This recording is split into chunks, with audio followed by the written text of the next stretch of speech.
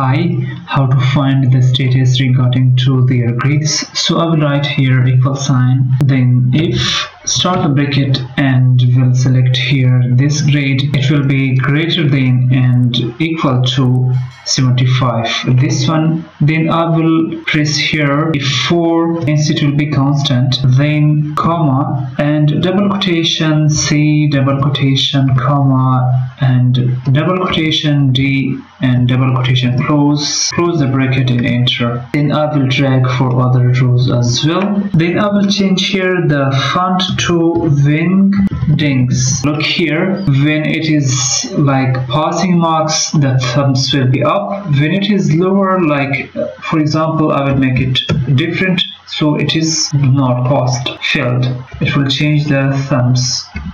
The other is the same, it will change automatically. Thanks for watching and see you next time.